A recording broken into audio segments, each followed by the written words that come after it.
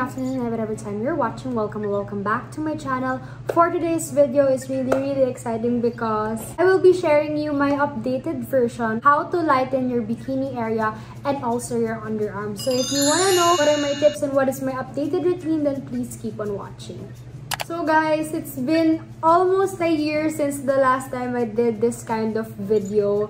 And ginawa ko talaga tong medyo matagal. It's because I really wanted to experiment on the things I want to do sa aking underarms and sa bikini area. Because ayoko naman in a span of 3 months, saka ako lang sasabihin sa'yo, this works for me, this not works for me.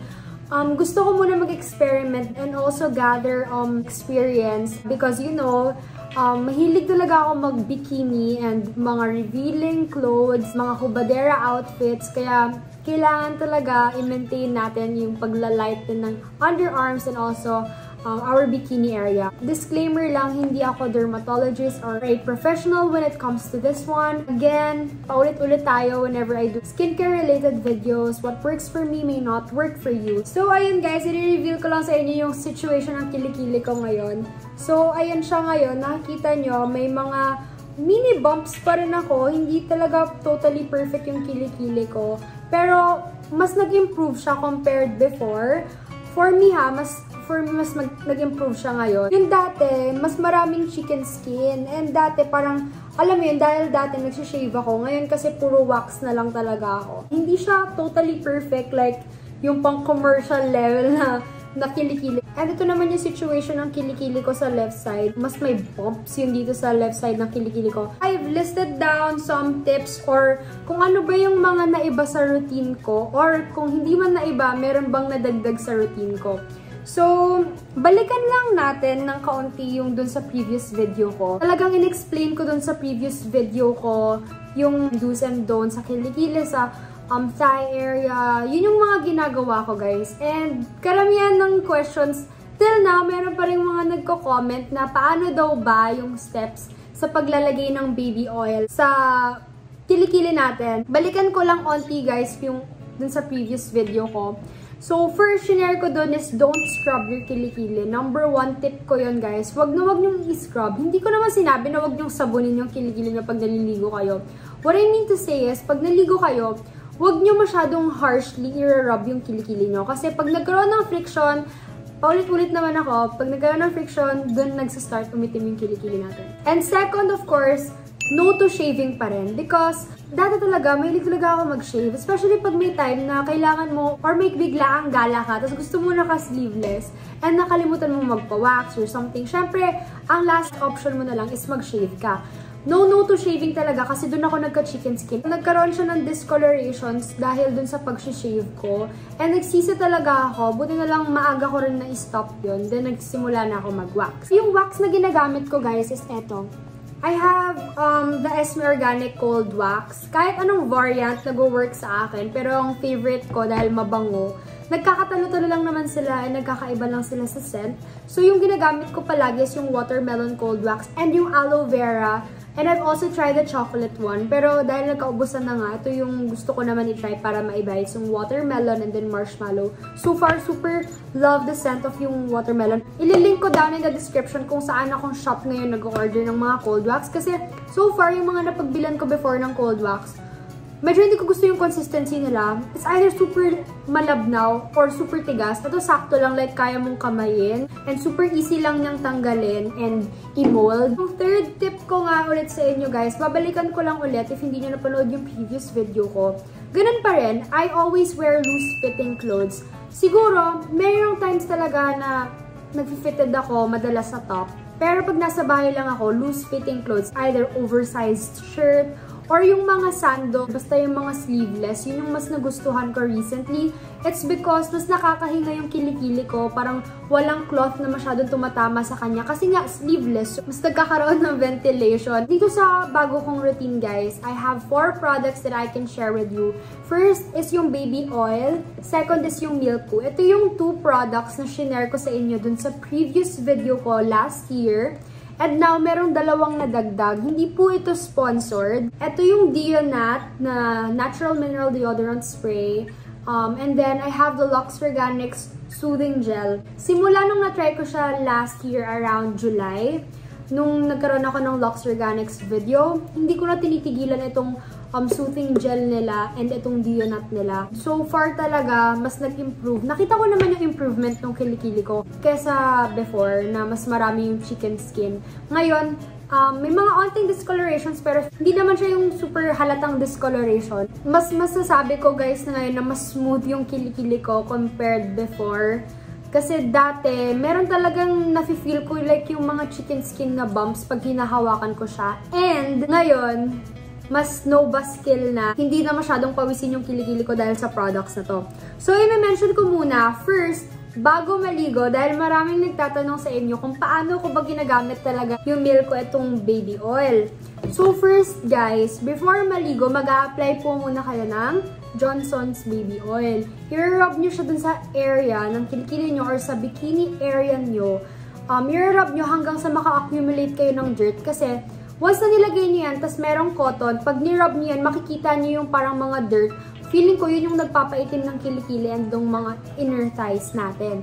So, i-rub nyo lang yan. Hindi ko sure kung libag yun or something Pero ako, every time na naglalagay ako ng baby oil, lagi ako may nakukuhang dirt. Siguro, libag yun. So, leave it for like 10 to 20 minutes. Sometimes ako nagti-TikTok, scroll muna ako TikTok or Facebook or Instagram. Kasi hindi ko na mamalayan, naka 30 minutes nang nakababad siya. And also, nilagyan ko lang yung inner thighs ko. So, after nun, I hit the shower immediately.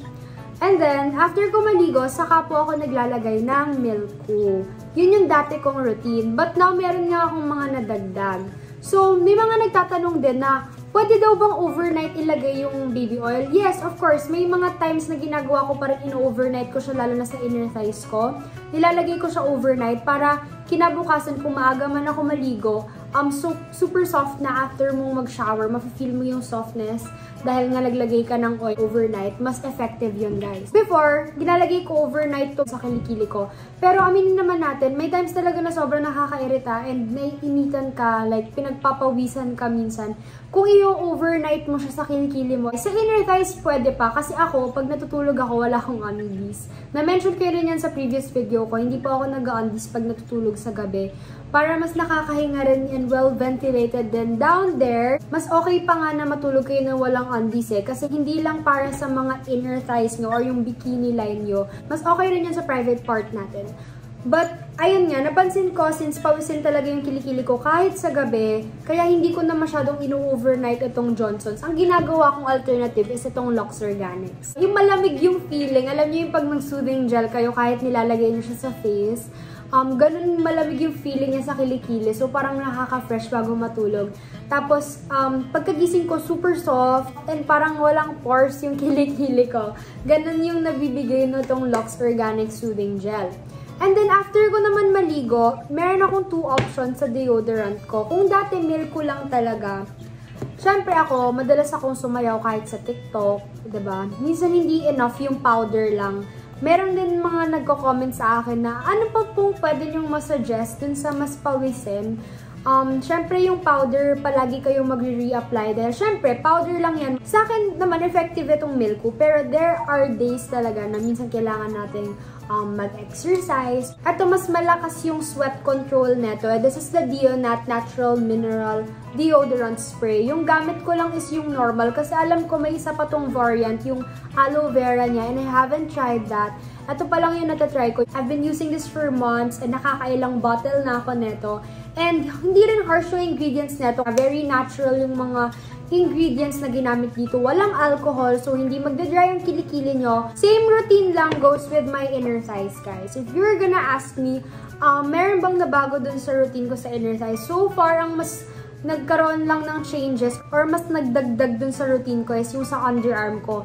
Pero yung dun sa inner thighs, pwede nyo rin gamitan ng soothing gel kung gusto nyo. Pero mas dry kasi yung area ng inner thigh ko. Parang nagkakaroon siya ng dry flakes. Hindi ko alam kung minsan madalas kasi ako magsuot ng mga tight na mga jeans or shorts kaya ng friction and nagkakaroon ng dry flakes. Kaya mas gusto ko yung oil kasi parang mas na-moisturize niya and na-hydrate niya yung skin ko dun sa mga inner thighs ko or kahit sa hip area ko. So, pag naglagay ako neto guys, as in abot hanggang butt area ko na talaga siya. And overnight ko po ito yung nilalagay. Pwede nyo siyang ilagay all over the area ng hips nyo, sa butt nyo, sa inner thighs nyo, safe na safe kasi baby oil siya. And if you're gonna ask me kung safe ba tong mga products na to for mga 13 years old, I think safe naman po ito. Especially baby oil and milk. Feeling ko kahit bata pwede gumamit nito kasi very natural po yung ingredients niya. Very gentle sa skin natin. So far yun lang guys. So ulitin ko lang just to give you an overview. Before I hit the shower, 10 to 20 minutes, I leave this sa aking underarm and also sa inner thighs after maliligo na ako. Afterwards, I have two options for deodorant. Kung alam kong mas magiging active ako for the day, gagamitin ko na yung Deonat. Pero kung alam ko lang naman na mag-chill lang ako sa bahay, gagamitin ko lang is yung Milku. And then, sa gabi naman guys, ang overnight na pinanglalagay ko sa inner thighs ko is itong Johnson. Hanggang sa butt area, minamassage ko yan sa katawan ko. And then, pag sa kilikili naman ang nilalagay ko is itong Lux Organics Soothing Gel. Kahit anong soothing gel na pwede nyo gamitin, pwede yung Mediheal, yung mga ibang brands. Kung ano na yung nag-work sa inyo, gamitin nyo yun. And guys, meron pa tong isang variant, yung sa snail. Tinry ko siyang gamitin sa kilikili ko, pero nagkaroon siya ng parang, I don't know, the tightness feeling nung natutuyo-tuyo na siya sa kilikili ko. Kaya in-stop ko siya. Nag-focus na lang ako dun sa aloe vera. Yung snail variant neto. Yung color orange neto. Meron siyang whitening. Parang brightening or whitening effect ata. Pero I really don't recommend it kasi gusto ko medyo mas natural lang. And ayoko yung parang feeling na very tight siya sa kilikili ko. Or yung parang pag naglagay kayo ng product sa mukha nyo, yung feeling nyo parang very tight yung after nyo mag-skincare. Ganon yung feeling niya sa kilikili. So, hindi ko siya totally ma-recommend. Pero kung okay lang naman sa inyo, go ahead. Pero mas kampante na ako sa aloe vera since alam ko naman natural ingredient pag aloe vera. Papakita ko guys sa inyo kung gaano ko siya gamit na gamit. Ayan na siya ngayon. Super onti na lang yung laman kasi patunay yan na gamit ko talaga tong product na to. Especially pag gabi, nilalagay ko siya overnight. So, super soft and gentle feeling nung skin ko pagkagising ko. Especially my underarms. So, yun lang yung naiba sa routine ko, guys. Wala namang masyadong special, pero mas nakita ko kasi yung improvement niya sa underarms ko and also sa inner thighs ko. So, yun guys, share ko lang sa inyo and sana mas makatulong. So far, yun yung naging journey ko or yung mga naging changes. Kasi, takot din ako mag-risk na mag-try ng mga iba't ibang whitening products sa kilikili ko and sa inner thighs. Kasi, napakahirap mag-invest sa self-care, lalo na kung alam niyo yun, sa isang pagkakamali nyo lang na mag-whitening products kayo, tapos biglang mas lalong umitim, mas nagkaroon ng irritation or something, considering that I really have dry and sensitive skin. So, dapat mga baby products lang din yung ginagamit ko.